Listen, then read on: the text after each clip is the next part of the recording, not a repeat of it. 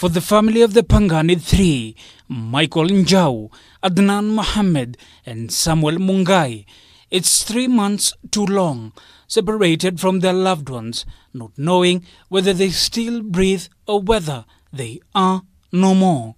And though they still grasp to hope, optimistic that their loved ones will be found, they say that the wait is what is killing their spirits after many false hopes in the past.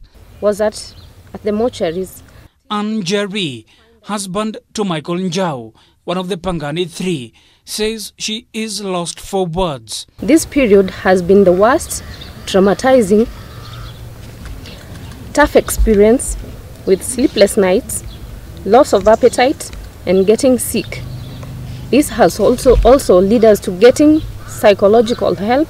Far too long, demanding answers from the police following claims that they may be victims of extrajudicial killings or even forced disappearances.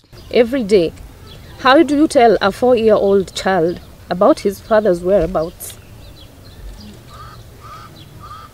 Yet, you have no answer.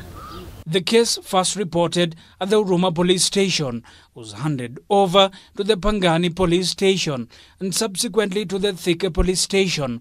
Months of investigations are however proving futile. Also, we are requesting that this case be taken to the highest authority office of the DCI Director, Mr. George Kinoti. According to the Kiamaiko Social Justice Center, the biggest impediment of the investigations are those deemed to uphold the rule of law, the police.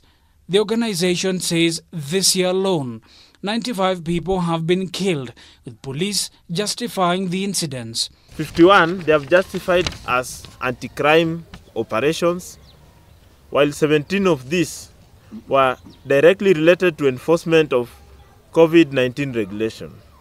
13 of the 17 victims were tortured to death, while the 4 others were shot. Fuatwa na polisi kila wakati na tukijaribu kuongea pia ni kama tunapumbazwa, sauti zetu haziwezi kusikika.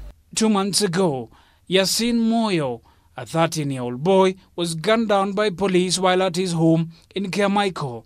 Yesterday, meanwhile, the DPP approved the arrest and prosecution of the officer involved in the killing. Na pia ni kitu ilikuwa imetuweka na hofu wakati jamaa kwa ameshikwa.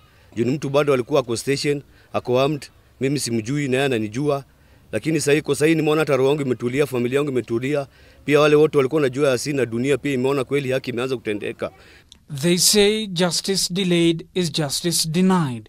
For the families of the missing persons, however, the battle for justice continues. This, they say, is their right. Shukri Wachu, K24 TV.